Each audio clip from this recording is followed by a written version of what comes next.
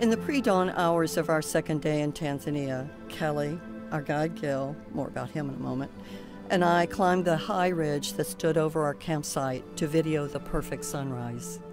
Having Gil as our guide was a comfort.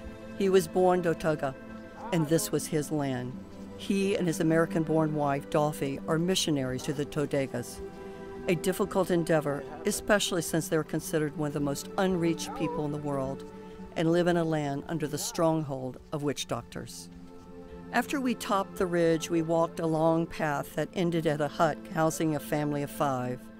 I'm not sure who felt more awkward, Kelly, me, or the sweet family. Fortunately, Gil knew the father, which made it easy to ask them to pose for this very awkward family picture.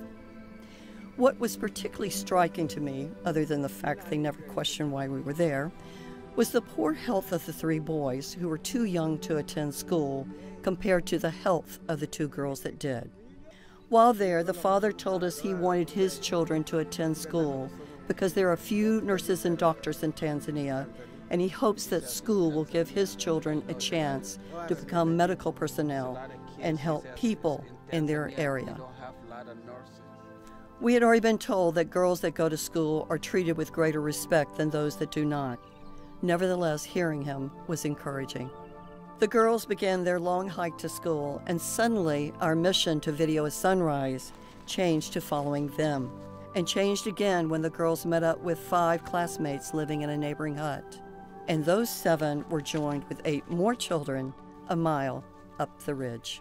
And then, like a great river following its own path, streams of children began coming out of the thick bushes to meet at the top of the ridge before flowing down its rocky bank towards the school you now see in the background. Right here, I have to say kudos to Kelly. He stayed with this unfolding story like a champ.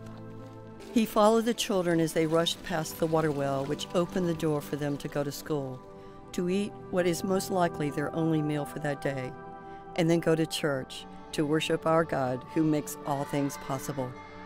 We indeed witnessed a perfect Tanzanian sunrise.